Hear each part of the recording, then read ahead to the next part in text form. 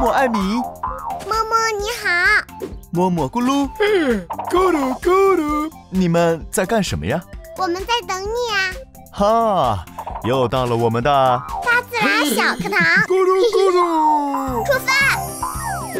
有一种动物长得圆滚滚、胖嘟嘟，身上只有白色和黑色，还有2个大大的黑眼圈。你们知道这是什么动物吗？是大熊猫吗？咕噜咕噜。没错，它们啊就是中国的国宝大熊猫。看它们圆头圆脑，走起来啊慢吞吞的，是不是很可爱呀？大熊猫和咕噜一样圆滚滚的。咕噜咕噜。为什么大熊猫是中国的国宝呢？因为全世界只有中国才有大熊猫哦，而且在中国啊，大熊猫的数量也不多，它们只能生活在深山的竹林里，其他地方很难见到。为什么大熊猫会生活在竹林里呀？因为竹子是大熊猫最爱吃的东西。野外生活的大熊猫啊，基本只吃竹子，很少吃其他东西。一只大熊猫每天要吃掉10几公斤的竹子呢。竹子这么硬也能吃？当然能啦！大熊猫的手指非常灵活，可以顺着竹竿把竹叶捋下来吃。它还有坚硬的牙齿和有力的下巴，可以把竹子咬碎。你看它的脸这么圆，可都是啃竹子啃出来的。吃竹子好像很辛苦呀。确实是这样，竹子的营养太少了，所以大熊猫得吃很多很多竹子。它们每天有1半的时间都在吃饭，它们还不能经常运动，不然很快就会饿了。所以大熊猫总是懒洋洋的。那大熊猫为什么不吃点别的东西呢？其实吃竹子也是有好处的，竹子1年4季都能找到，所以大熊猫在冬天也不怕没有吃的。而且啊，其他动物很少吃竹子，也就不会和大熊猫抢食物了。原来是这样呀！好了，小朋友们，还记得大熊猫最喜欢吃的东西是什么呢？ A. 竹子 B. 肉 C. 水果。是 A.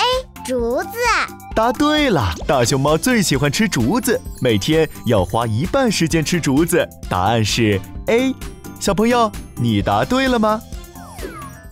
有一种动物有着长长的腿，长长的脖子，花花的斑纹。有谁知道这是什么动物吗？我知道，是长颈鹿。答对了。长颈鹿拥有令人惊叹的长脖子。哇哦，比大树还高。有科学家认为啊，在很久以前，长颈鹿的脖子还没有那么长。由于缺少食物，它们只能尽力去吃长在高高树上的叶子，就一直努力地伸长脖子。慢慢的，它们的脖子越长越发达，越长越长，就从短颈鹿变成了现在的长颈鹿。原来长颈鹿从前是短颈鹿啊！没错，为了把树上新鲜的嫩叶卷住，一口吃掉，长颈鹿的舌头也越变越长。有多长呢？就和大人的手臂一样长，长到可以用舌头清理鼻孔和耳朵。哇，长得长真好耶！那也不一定哦，因为腿太长，想要喝水时就得把前腿打开，压低脖子才能喝到水，看起来很辛苦呢。长颈鹿脖子长，舌头长，腿也那么长。幸好它们很少直接喝水。长颈鹿水分的补给啊，大多来自平时吃的叶子。另外，长颈鹿还有站着睡觉的习惯，它们会将脑袋靠在树干上，免得脖子过于疲劳。咕噜跟长颈鹿一样，也会站着睡着呢。除了站着睡觉啊，长颈鹿每天的睡眠时间也很短，只有20分钟到2小时左右。最不可思议的是，它们睡觉时还睁着又大又圆的眼睛，咕噜咕噜。因为茫茫的大草原上充满了未知的危险，为了防止被狮子等凶猛的野兽攻击，所以只好睁大眼睛睡觉啦。哦，长颈鹿不仅站着睡觉，还会睁着眼睛睡觉。好了，小朋友们还记得长颈鹿是用什么姿势睡觉的吗？ A. 躺着睡 B 站着睡 C 倒立着睡。我知道是站着睡。答对了，艾米。长颈鹿习惯站着睡觉。小朋友，你答对了吗？有一种鸟，它不会飞，只会跑，长长的脖子，小小的脑袋。你们知道是什么鸟吗？不会飞的鸟是鸵鸟。答对了，就是鸵鸟。鸵鸟是世界上最大的鸟，它站直了身体，有足足1层楼那么高，连大人看它都要抬头。比咕噜还要高。咕噜！鸵鸟不仅长得高，也很重哦。一只成年鸵鸟就有150公斤，跟小朋友们的爸爸妈妈加起来差不多重。好重呀，怪不得鸵鸟飞不起来。其实很早以前，鸵鸟也是会飞的，但是在沙漠和草原上生活久了，鸵鸟的翅膀慢慢变短，脖子和腿却越长越长。为什么会这样呢？因为在开阔的地方啊，跑得快、看得远才是最重要的。有了长长的脖子，就能早早地发现危险；有了长长的腿，才能快点逃跑。哦，长脖子和长腿真有用。没错，鸵鸟的大长腿可是很有力气的，它用力一跳，可以跳过自己的身高，跑几步来速度也快极了，都可以和汽车赛跑呢。一般的猛兽啊，根本追不上它。哇，那鸵鸟就不用害怕猛兽啦。也不能这么说，鸵鸟的胆子还是很小的。就算在吃饭的时候，鸵鸟也会常常停下来，伸长脖子看看远处有没有危险。一直伸着脖子，好辛苦呀。是啊，所以有时候鸵鸟也会把脑袋贴在地面上，这样不但能让脖子休息一下，也能听到地上传来的声音。如果有猛兽靠近，就能马上发现。哦，这个办法真好。咕噜！好了，让我来考考大家吧。请问，鸵鸟为什么会把脑袋贴在地上 ？A. 休息一下 B. 听声音 C. 以上都对。选 C， 2个都对。答对了，小朋友们，你们答对了吗？有一种鸟，有双大大的眼睛，尖尖的嘴，白天睡大觉，晚上却特别精神。你们知道它是谁吗？我知道，是猫头鹰。是的，它就是猫头鹰。猫头鹰是鸟，但脸却长得像猫。呵呵，连猫咪自己也分不清楚呢。跟猫咪一样，猫头鹰也很会抓老鼠。它的一双大眼睛啊，对光线特别敏感，再黑的夜晚也能看得很清楚。咦，猫头鹰的眼睛为什么老盯着一个方向看？猫头鹰啊，不像我们，它们的眼珠子没办法随意转动，但猫头鹰有灵活的脖子，眼睛虽然不能转，脑袋却可以一直转到背后哦。哇，连身后的猎物也不会错过。没错。